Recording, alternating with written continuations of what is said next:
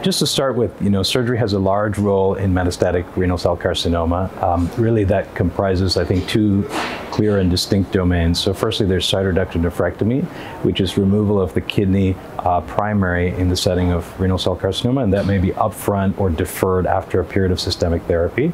And secondly, metastasectomy, which is a form of metastasis-directed therapy, basically dealing with a metastasis via surgical resection.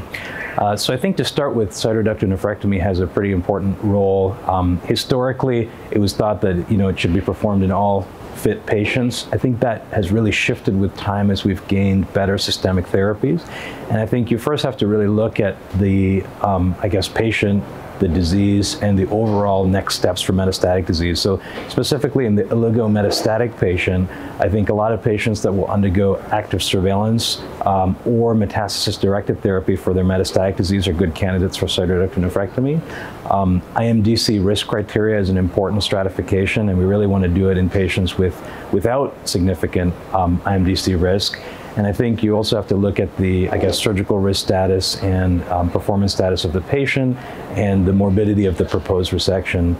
I think really, what we've learned in the last few years with randomized data is that it's not unreasonable to start with systemic therapy, assess for a response, and then consider a deferred cytoreductive nephrectomy down the line, which is actively investigated in a number of clinical trials right now, and could be a reasonable standard of care should they demonstrate that to be a benefit down the line.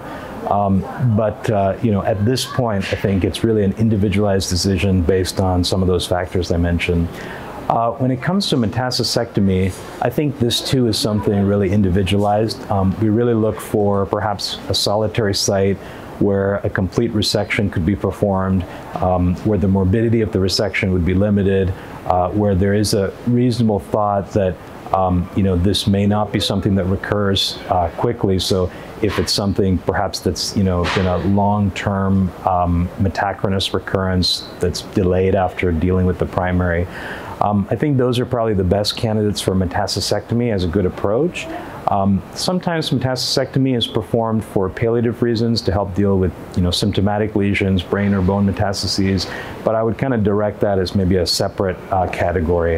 And I think when considering metastasectomy, it's always important to consider alternatives like SBRT, which we're really understanding has a big role probably to play in the upcoming years in renal cell carcinoma.